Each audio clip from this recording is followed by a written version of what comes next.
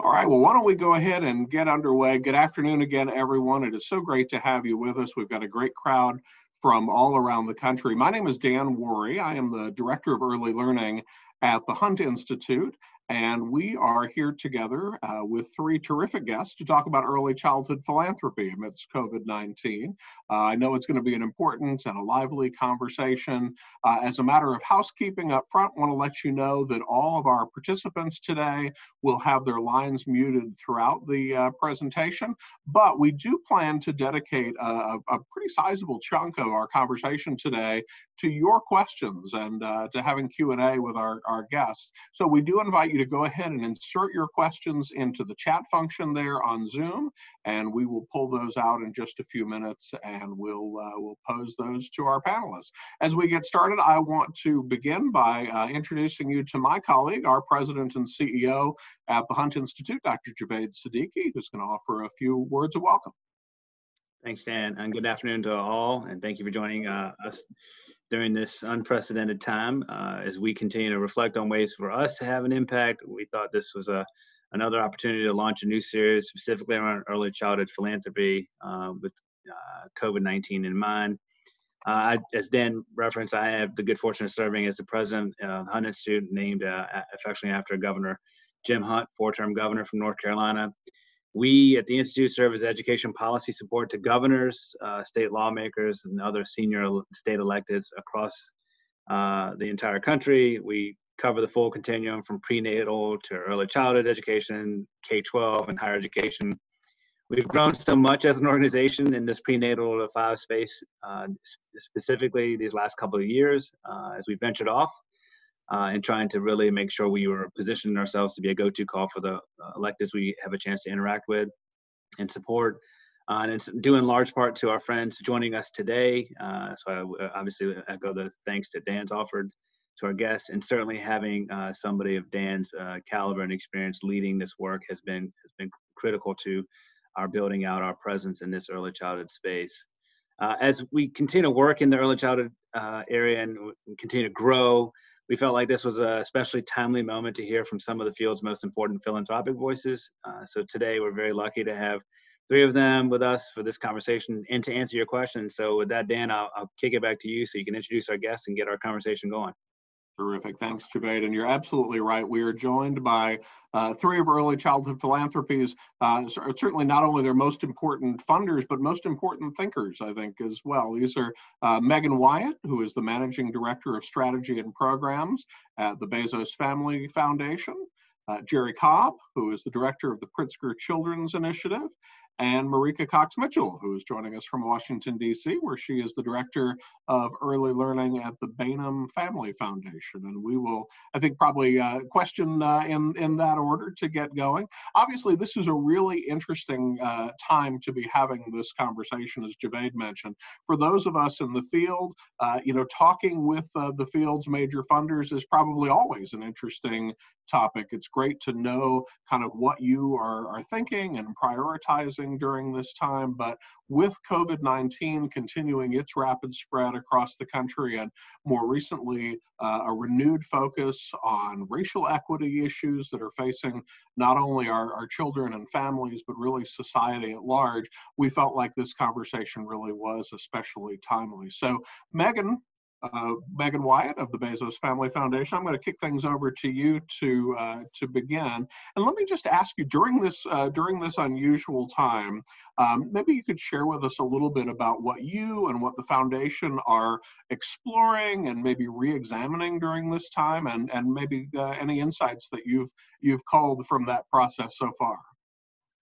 Thank you so much, Javed and Dan, for this opportunity. I'm really excited to kick us off.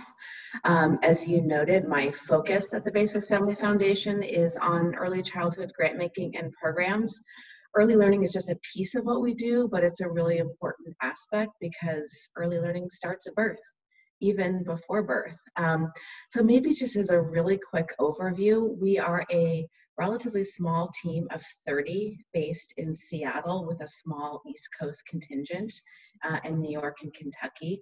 Our scope is national and it includes supporting learning from birth to high school. Our grant making in early childhood falls into 3 areas. One is child development and neuroscience research, then moving that research into practice with an emphasis on the 2 really key relationships in children's lives, their parents and their early care and education professionals.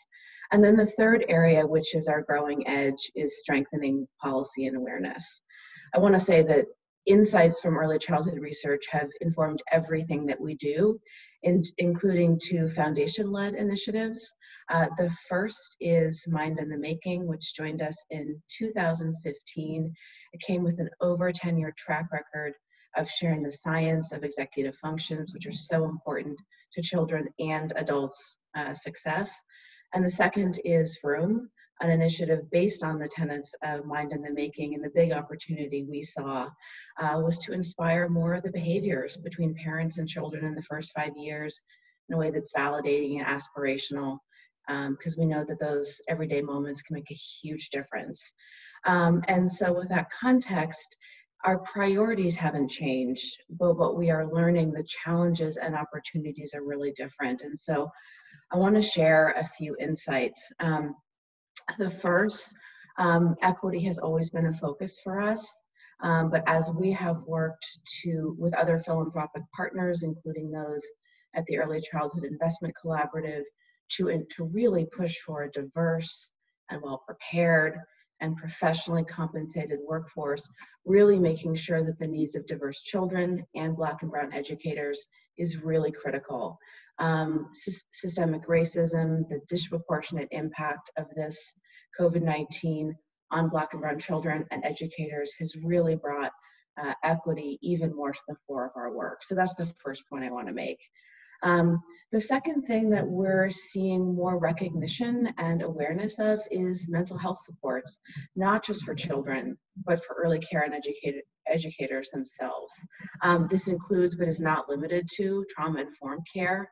And I want to give a shout out to our partners at the Loom Institute in Missouri that have been leading this work for some time and are seeing a huge surge in interest for their training.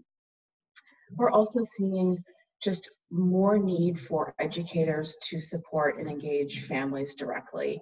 This is something that Vroom and Mind in the Making experienced right as the pandemic hit. And our programs had to pivot really quickly to provide content for parents. So whether that's stay-at-home tips or whether that is content to help parents turn challenging behavior, which I can really relate to as a parent of 2 young kids, into opportunities to promote learning.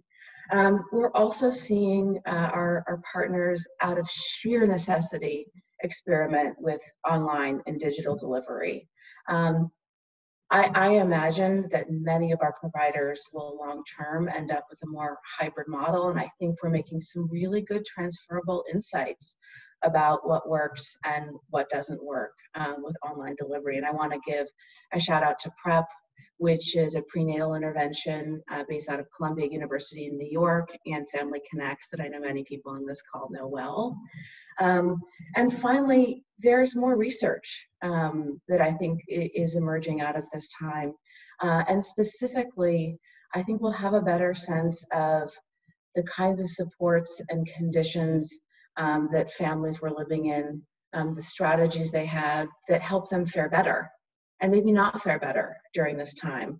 And I want to note specifically the Parent Corps program out of NYU in New York City that's been very focused on implementation science, and I really think is on a gold mine of data, understanding a lot about families, what they were up against, and what's going to get them through this period. So with that, I think my time is up. Thanks for letting me kick us off. Great. So Jerry, I'll turn to you and ask really the same question on behalf of the Pritzker Children's Initiative. What are you exploring and maybe re-examining during this time? Well, first I'd say ditto to everything Megan said. A lot of what she talked about we're hearing as well, and so it's exciting to hear what they're doing. I'll try not to be redundant, but maybe a little bit.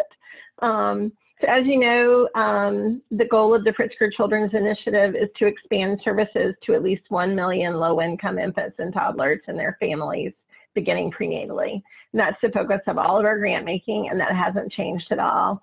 In fact, we were in the midst of expanding implementation grants focused on prenatal to 3 just as the pandemic hit and everything began to shut down. So it's a scary time to be thinking about launching multi-year, multi-million-dollar grants in 20 states focused on advocacy and policy and increased state appropriations when state budgets are being decimated, childcare is shut down in a way that we've never seen before, and parents are afraid to even go to the doctor to get well child visits and immunizations.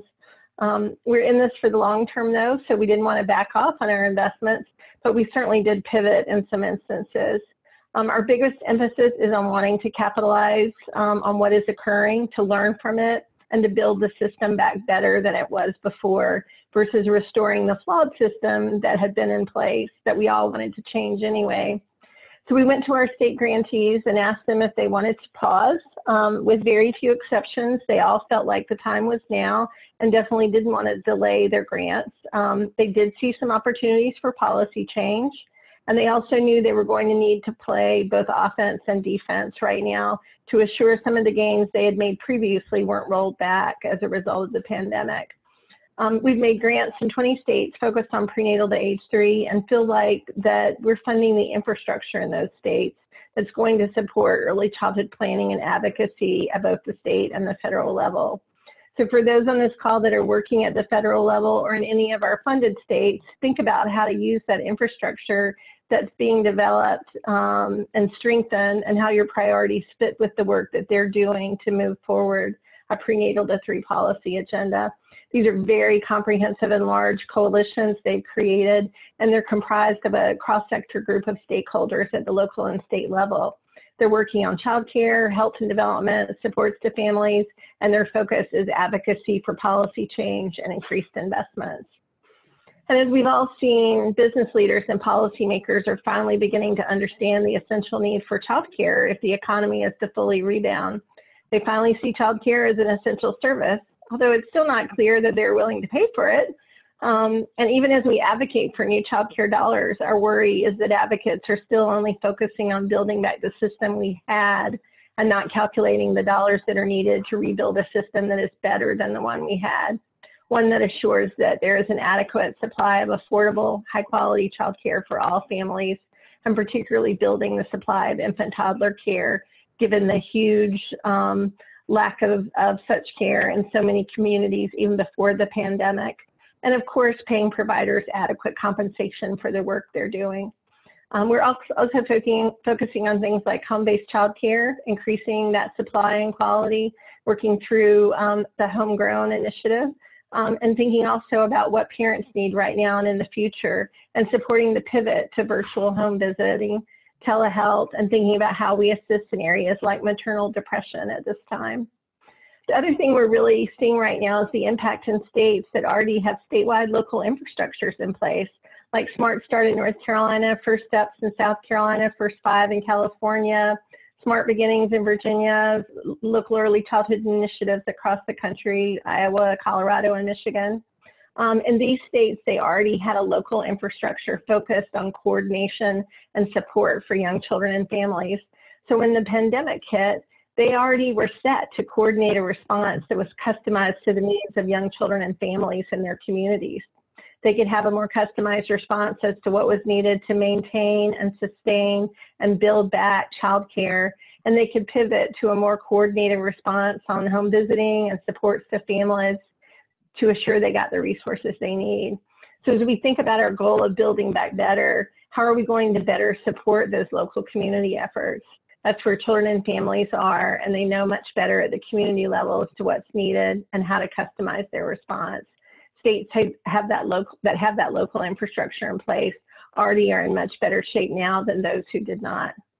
And we're continuing to prioritize an approach that assures that we're thinking very intentionally about strategies that particularly target children and families of color. Often they are the ones most likely to get left out of the services they need. We're asking our states and communities to think very strategically about approaches that get very intentionally to the need to reduce the disparities among our children and families of color. So I'll stop there, but hopefully it gives you a general idea of what's going on. Terrific. Thank you, Jerry. And so, Marika, we'll turn to you on that same question. You want to give a little overview of the Bainham Family Foundation and what you're thinking about right now? Sure. Much like Megan and Jerry, our focus has not changed.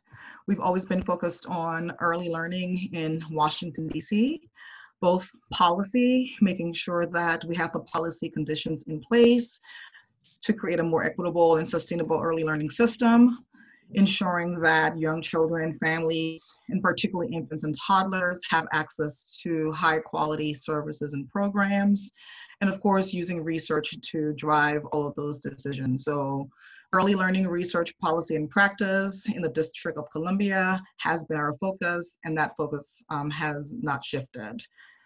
COVID has caused us to rapidly adapt so that we can thrive. And we see our partners in the communities doing that well. We've been focused on leveraging their expertise. Frankly, I think there are times where philanthropy sometimes get in the way of innovation. And what we've been focusing on is actually getting out of the way of programs. We have partners who know their communities well. We have partners who are really focused on human-centered design. They have established relationship with the families they serve.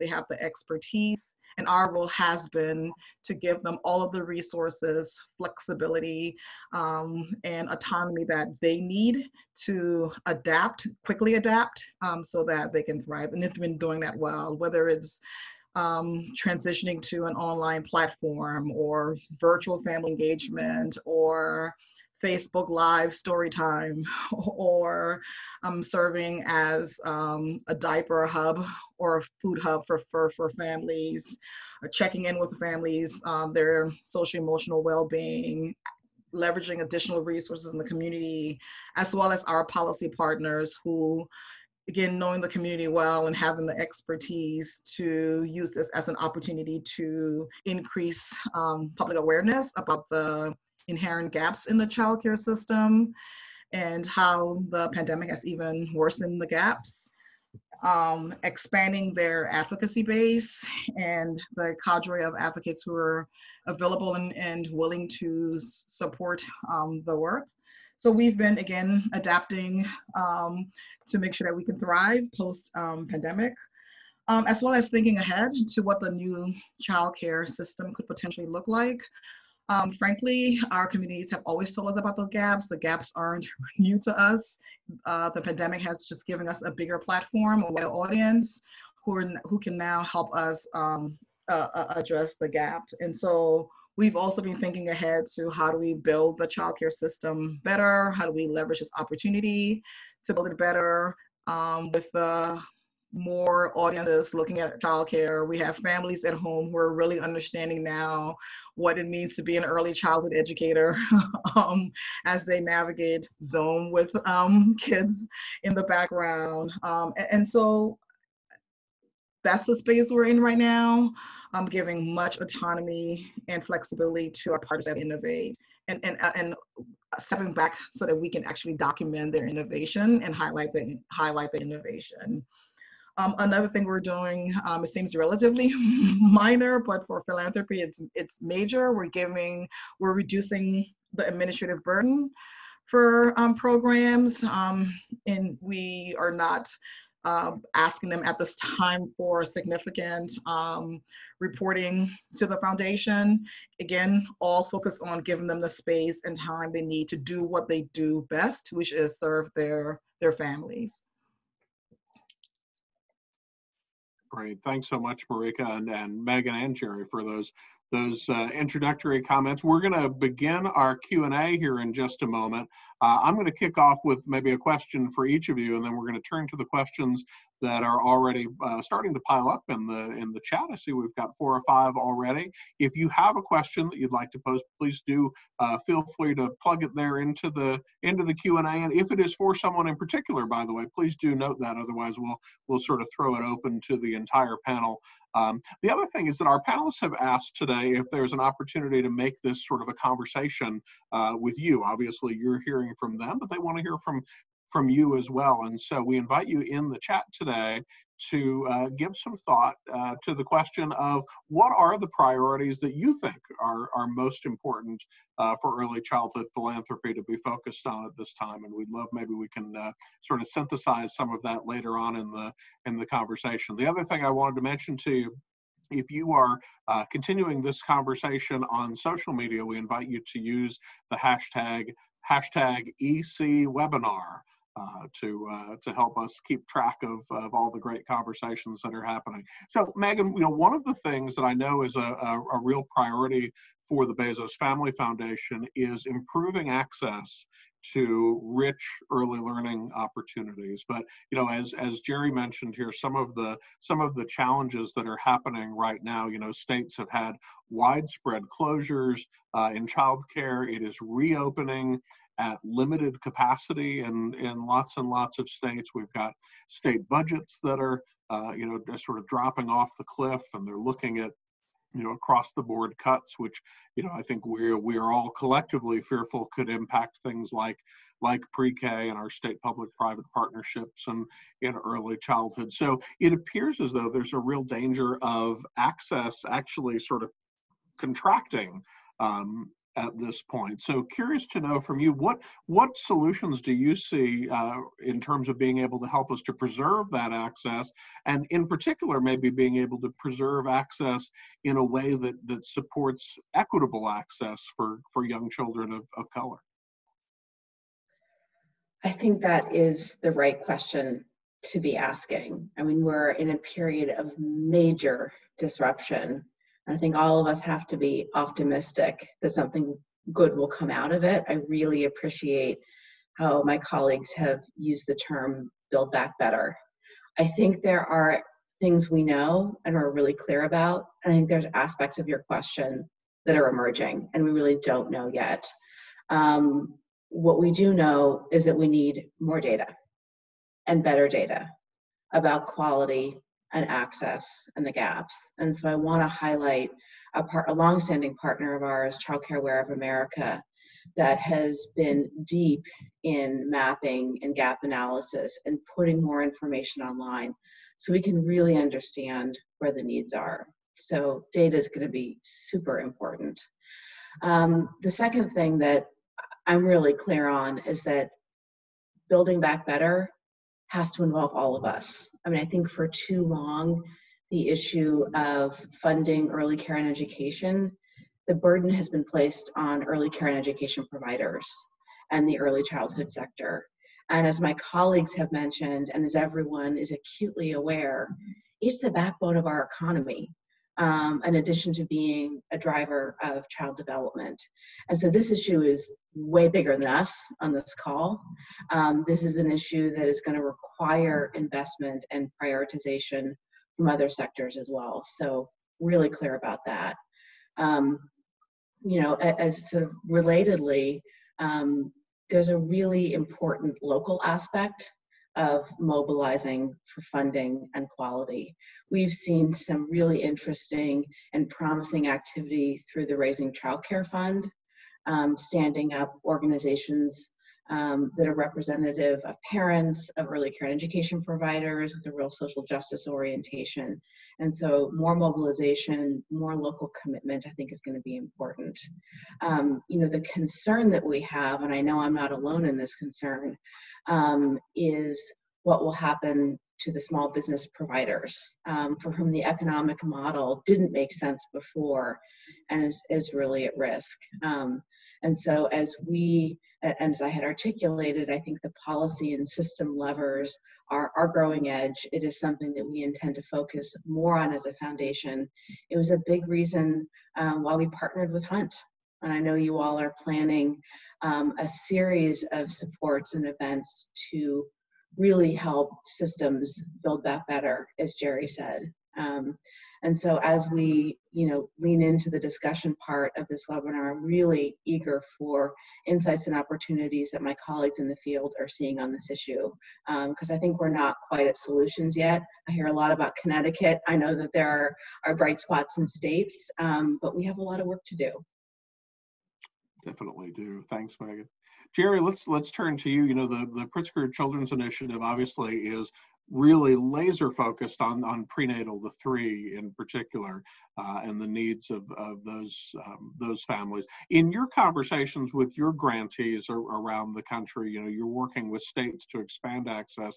What are you hearing about maybe the unique challenges of families with children in that age range? And, you know, to this question of rebuilding the system better, you know, are there innovations during this time that you're seeing that you know, have been helpful now and maybe would be things we'd be wise to continue moving forward?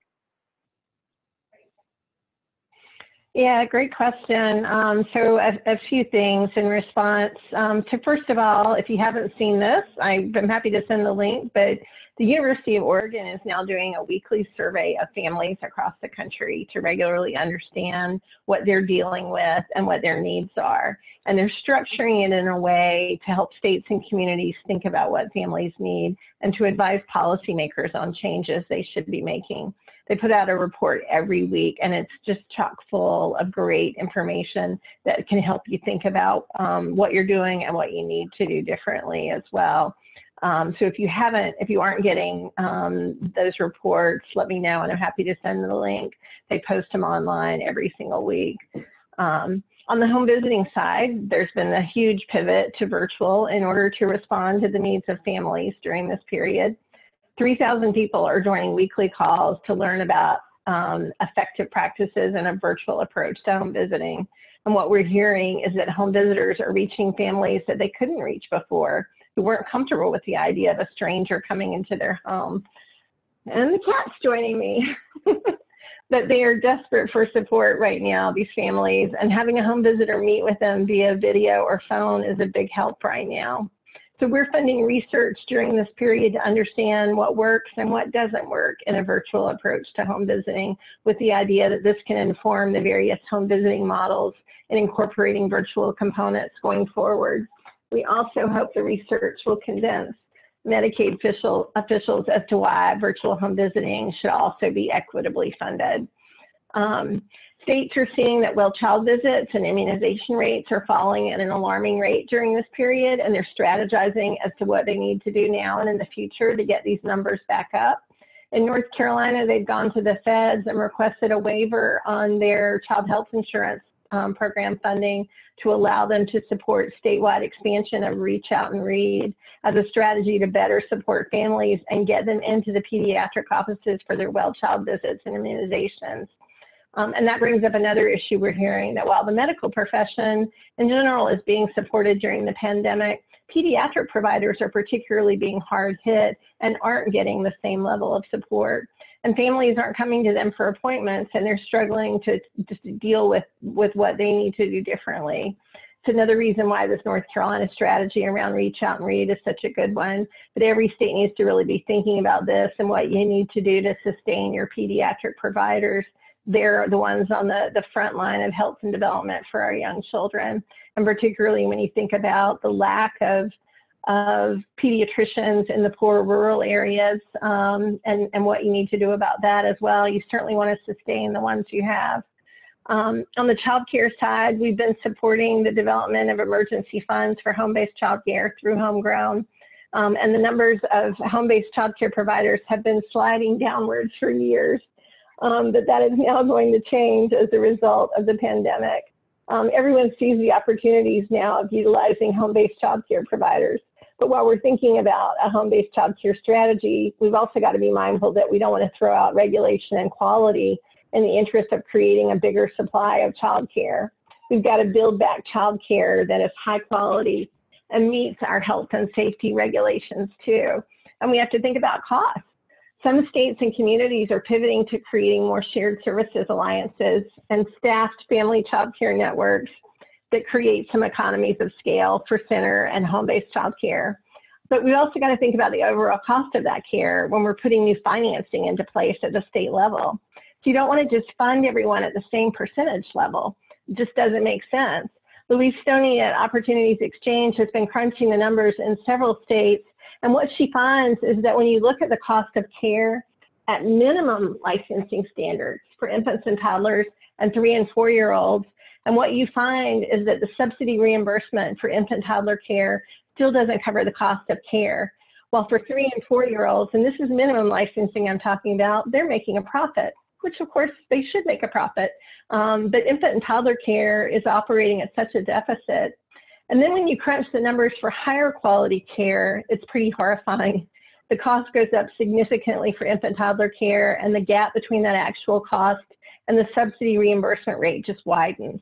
So those providers of infant toddler care are operating at a big deficit. And that's not the case for those providers only serving 3 and 4-year-olds. So when these providers are determining whether they should reopen or stay open, why would they want to be going into a deficit by offering care to babies and toddlers? Why wouldn't they all just be offering care for older children? It just makes good business sense. So when you're thinking about how you break up subsidy payment rates, every single state better be thinking about how they boost payments for infant toddler care substantially above what they've been paying, or there will be no more care available for babies. And I'm pretty sure we need those parents going back to work as well. Going back to what I'd said earlier around community networks and the priority of those as well. In Pierce County, Washington, they learned from a healthcare provider group that they had access to baby formula, and the local Help Me Grow leaders figured out how to create a central distribution point to share those resources. Washington state leaders are now seeing that Help Me Grow can be the mechanism they use in all of their communities statewide to reach out and support families in a more intentional way. And that only happens because you have that local infrastructure, in this case through Help Me Grow. But North Carolina and other southern states, when they're going through hurricanes, it's the same story. The local Smart Start partnerships in North Carolina, when there's a big storm with a lot of damage during reconstruction, they're there helping coordinate the support to children and families after the devastation of the storm. So it's just another reason to really highlight the importance of those community networks and how we utilize them and strengthen them going forward as well.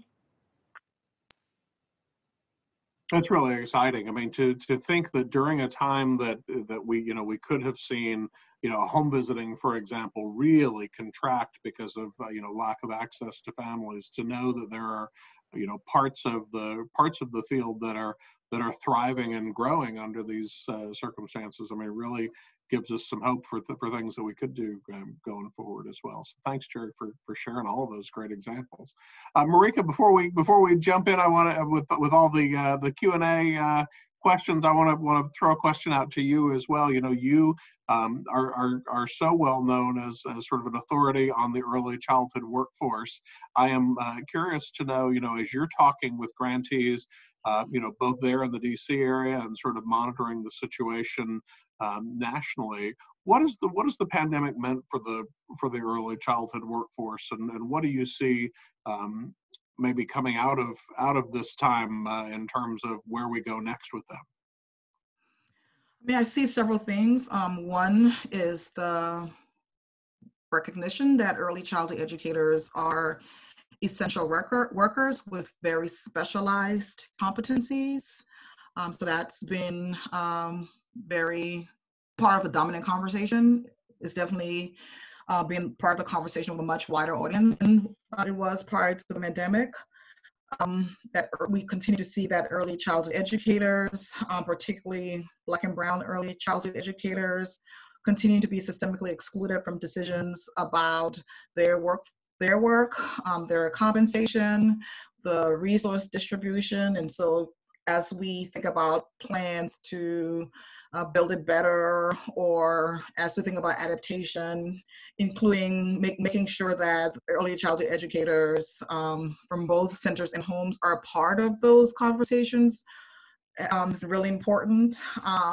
We've seen many reopening committees, policy recommendations coming out, and making sure that those recommendations are being driven by the early childhood educators themselves will be really important. As we look at compensation, we need to continue to focus on compensation to ensure that those early childhood educators are able to come back to childcare when we reopen.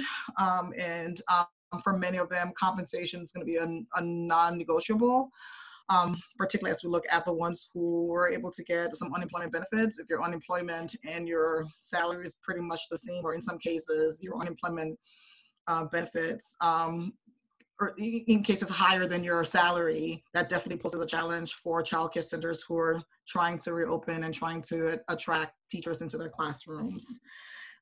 Again, looking at the pipeline, the recruitment and retention issues in early childhood education, we have an aging population. And just some of the preliminary data shows that they may not be willing to come back and risk their health to do this work. So how do we continue to make sure that we have a recruitment and retention strategy in place where we're not only retaining our current early childhood educators, but we're actually bringing new educators into the pipeline. And again, this is all settings. And as we look at all settings, including family childcare, recognizing that we're going to have to pivot the strategy and customize the workforce strategy for each sector. As well as looking at the working conditions, we often don't talk about working conditions when we talk about the early childhood workforce. Certainly salary and competencies dominate the conversation, but so does working conditions. We're seeing early childhood educators asking very intentional questions about their working conditions, their own mental well-being, because they now have to come back to work and support young children. The emotional and social development of young children, and they're asking questions about their own well-being and what resources they're going to have in place to be able to do that, and well as their safety as well. And so many of the conversations around the workforce just has been that opening childcare the way we did before does not necessarily mean you can have early childhood educators walking in the door. They're going to be asking more questions again about their compensation, their working conditions. Some may not even come back as we're potentially losing childcare. We could also be losing members of the workforce. That's great. Thanks, Marika. We're going to go ahead and try to jump in. We've got, by my count, 20 minutes and about 29 questions so far. So we'll have to be relatively quick on some of these, but we'll go ahead and throw some out. So, an interesting question here right off the bat, and I'll throw it open to all three of you. Do you see any opportunities for philanthropic partnerships with employers right now to help to pilot and scale early childhood development efforts, and how might that be done so that we advance or at least don't lose kind of the growing public will around early childhood as a public good? Anybody want to weigh in there?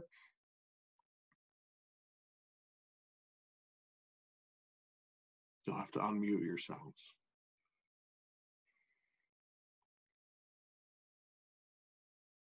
I am a teacher at heart. I will call on you.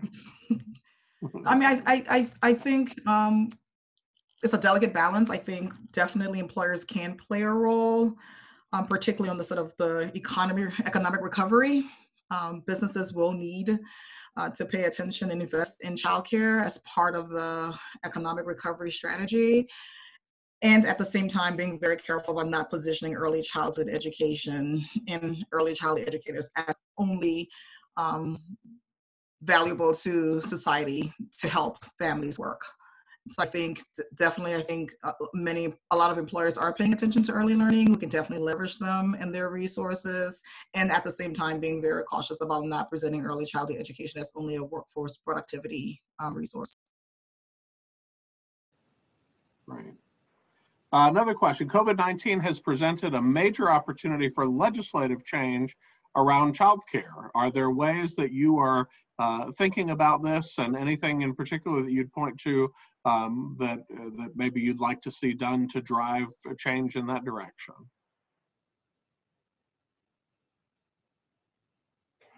I mean, all of our states are working on different agendas. I think everybody worries a little bit about COVID and the desperate need to get child care providers up and working again is also going to drive deregulation and to push back the quality requirements that we've all worked so hard to make happen. So there's a need to play defense on that. I think people see that there are more resources coming into childcare, but then how do you use them in a way that's most strategic so that you're building back better childcare and not just building back any childcare as well, to really think strategically about that too. Right. I will say, I'm as I'm scrolling through the questions, there are lots of questions and lots of interest, Jerry, in the Oregon surveys that you mentioned. So what maybe we could do, I'll connect with you, maybe Jerry, after, and let's see if maybe through our social media accounts we can't push out some links to information there if it's available publicly. Yeah, and anybody that I've seen the questions on that are asking for the link, I'm putting it in to the answer as well. So hopefully they're seeing that too. I'm happy to share it for us to get it out of the bigger way.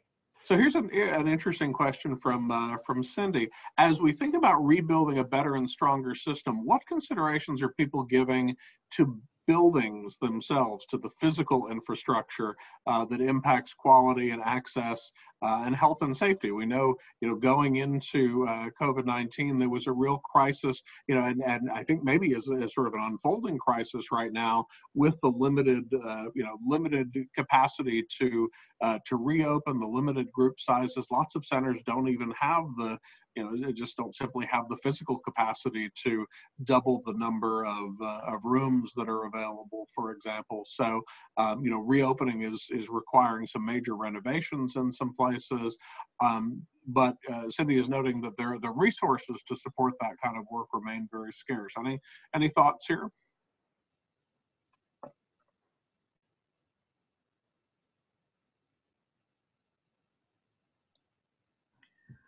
I think some innovations we've seen in the district is leveraging public schools and actually having childcare centers or early learning programs in public school. In some cases, public schools have more space, and so having that birth through age 8 pipeline in the public schools, we've been seeing that in the district.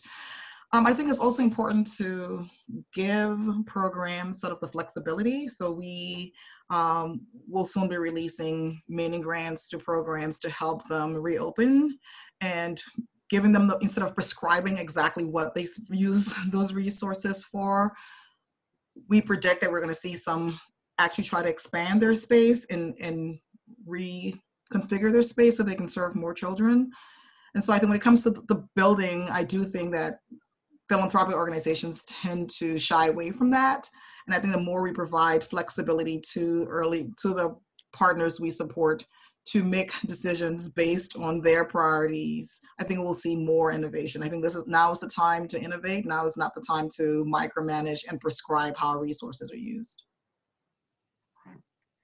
So to the workforce question earlier, Charles has framed this nicely. It says many of the heroes of the pandemic have been in the helping world, right? For young kids in childcare and home visiting and pediatric care and community health, all generally underpaid professions, particularly in childcare, and professions where those employees are often struggling to raise their own kids. How do we use the recognition of these helpers who are now being kind of recognized in some cases as first responders, for the first time? How do we use recognition of those helpers as essential to our society to make more public investments that really invest in supporting them as a resource and in terms of their value to society going forward?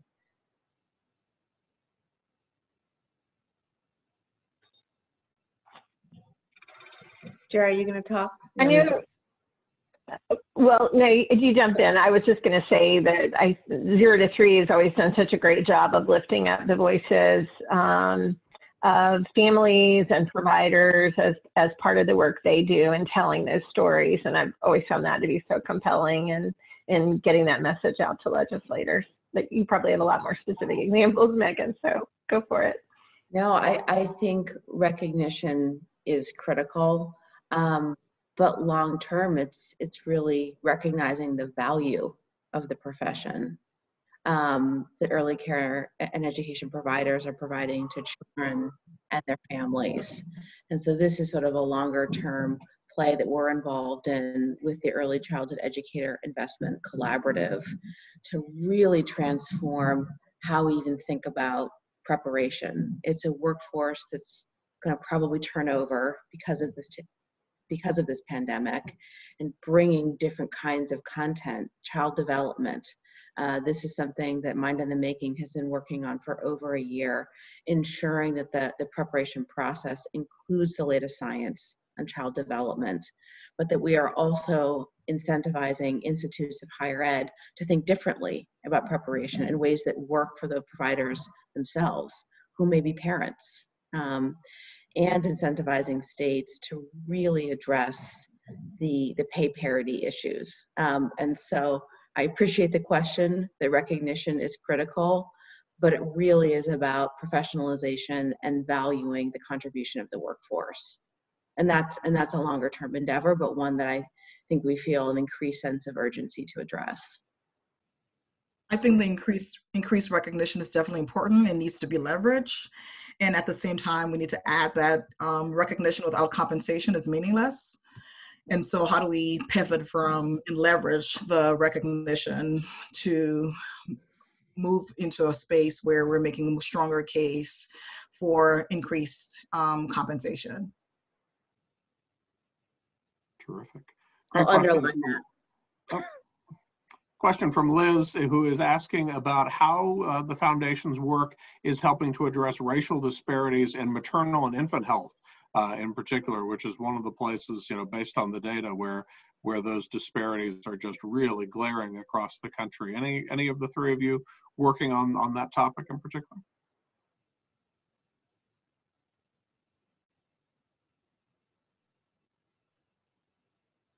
Do you want to talk about what you're doing, Megan? Or what I can say is that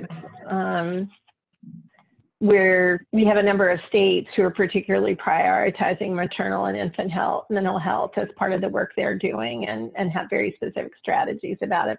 I can't go into any more detail than that, but it definitely is a huge priority, and certainly as part of the pandemic. I was going to save this for the end, so you'll have to hear it twice.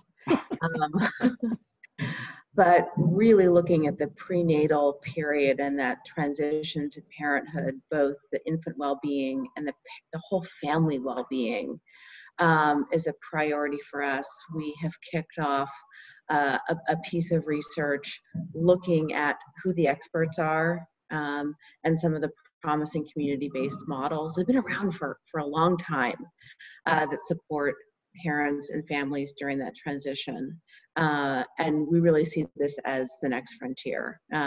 This is where health and development for the parent, for the child, are so inextricably linked. But the solutions have been siloed. And so this is something that we're going to be more deeply investing in, working and going forward. Great. We've got a couple of different questions that maybe I can kind of pull together related to family child care. The data suggested that the family child care was, prior to the pandemic, was dropping off in very significant numbers, and now has sort of stepped in to play a pretty significant role. In fact, there was an article, I want to say, was it in the Boston Globe here this week, that was sort of speculating around whether the entire market would now be shifting to more home-based care and away from larger group-based care. Are there particular supports that you see as essential right now for family-based childcare?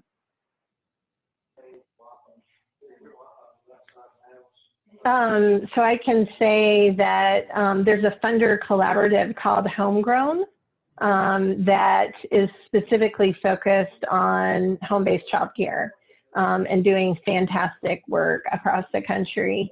And their whole focus is around, and this was before COVID, but how do you strengthen the supply and quality of home-based childcare, and how do you craft policies that particularly support that? Because you're absolutely right, the numbers have been dropping significantly for years. And for the Pritzker Children's Initiative, we're so focused on prenatal to 3, and we know that's where babies often are, where families feel most comfortable putting their babies, is in home-based childcare.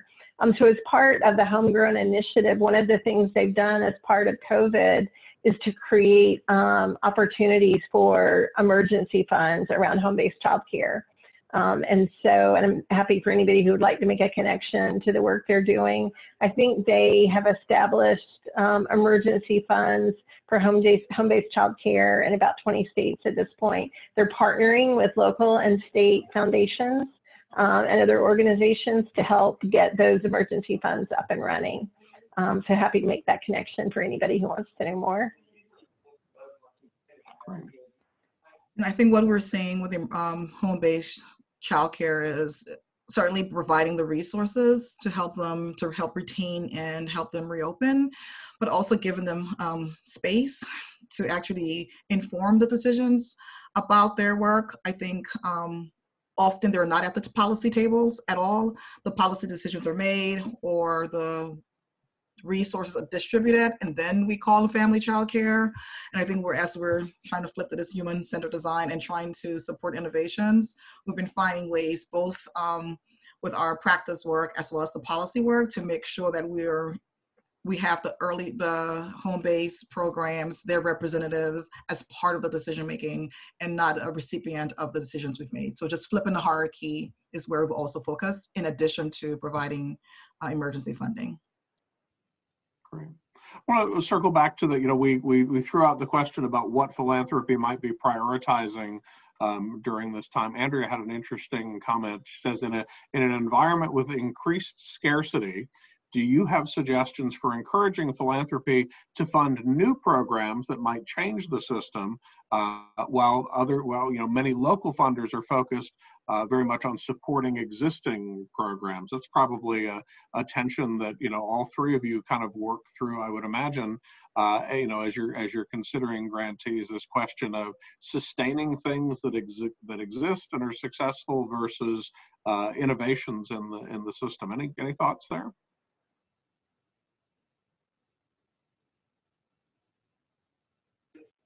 I mean,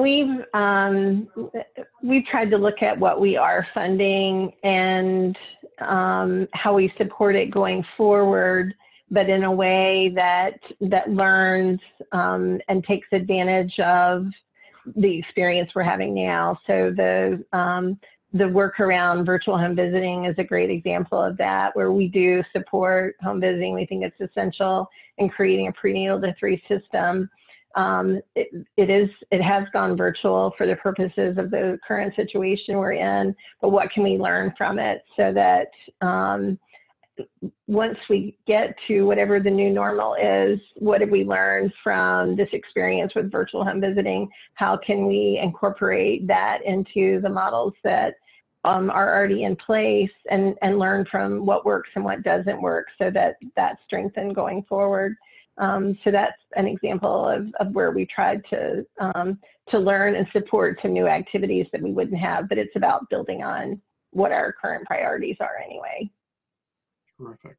We're getting down close to the end of the hour, and so it concerns me. There are so many questions. I might invite Megan, Jerry, and Marika, if you've got even 5 minutes after our time here today, if you please feel free to go in. I know, Jerry, it sounds like you've been doing it even throughout here, but if you want to even type in some short answers in the chat to some of these questions, it'd be great. But I know we had talked about kind of a closing question that I know you've given some thought to, so I wanted to at least throw that out before we wrap up today, and that relates to the opportunities that you see right now. What are the main opportunities you see for reimagining a more just early childhood landscape that addresses really some of the structural issues that we're seeing today?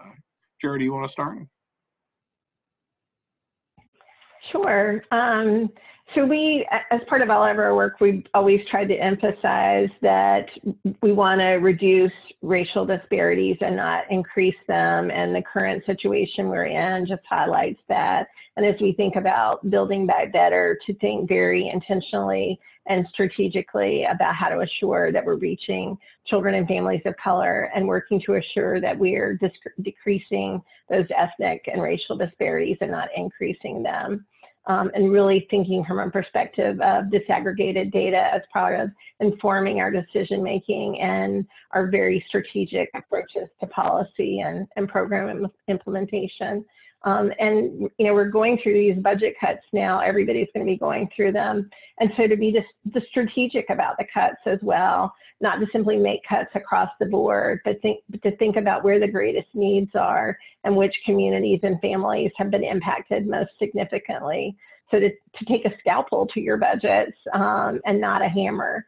Cuts are always going to be painful, but do them in a way that assures that those with greatest need are being supported.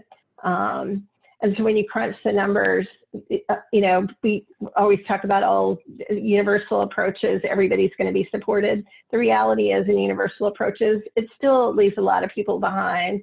And often the ones that it leaves behind are those that are not able to access the services for various reasons. And often those are families of color. So really to think about that as part of your building back better, restoring the system, making the cuts you have to make, but doing it in a way that does less harm than otherwise might happen. Marika, why don't we turn to you next? Yeah, I think definitely making a stronger case for increased funding, public funding for early learning is really important, and reinforcing that we are operating in a broken system. The system was broken before the pandemic, so we definitely need increased funding, as well as looking at the existing system and rethinking the existing system.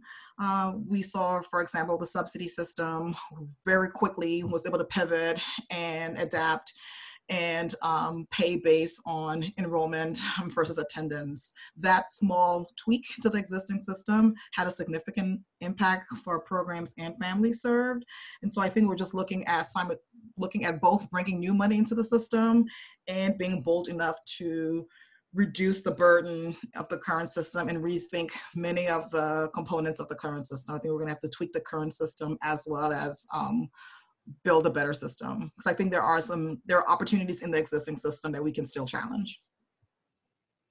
Great.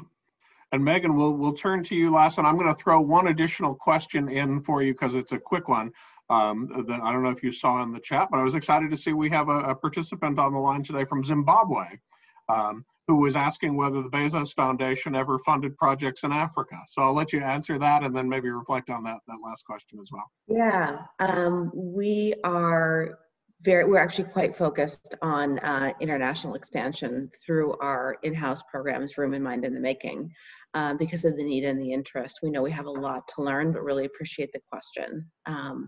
So that's something that we're working on. I'll say three things really quickly in closing. We recognize that there's a time of economic constraint, but we have increased our grant making in response to COVID-19, and I'm so inspired by what my colleagues at the Ford Foundation are doing. I think it's really important that we continue to support organizations and resist the temptation to shrink our grant making budget. So that's one point. Second point, we have a renewed appreciation for the role of community foundations. While we don't have a place-based approach, partnering with the Seattle Foundation to get emergency funding and support coordination among small businesses and family childcare providers has been critical. We wouldn't be able to do that without the support of a community foundation that really brings an equity lens to the work. And the third thing I would say is that we know so much about what enables young children and families to thrive, birth to 5. I think there's a missing piece to that story, and that is prenatal.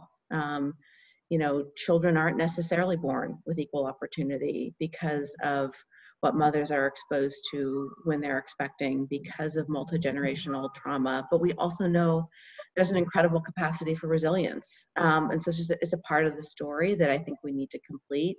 And so as you talk about, and you ask about aspirations, I think completing that story is something that's really going to be important for us and everyone.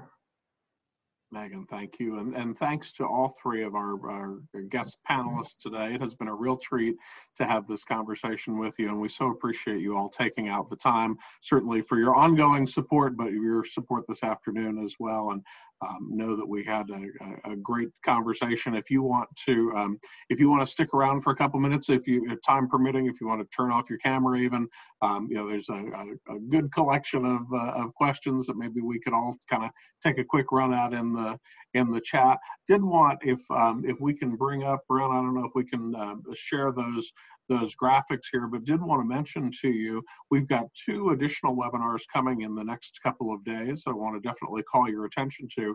The first of those is on Thursday, the 18th. We'll be hosting the state school superintendents from Utah, Alaska, and Nevada. That'll be on the 18th at 3 p.m., I believe, 3 p.m. Eastern.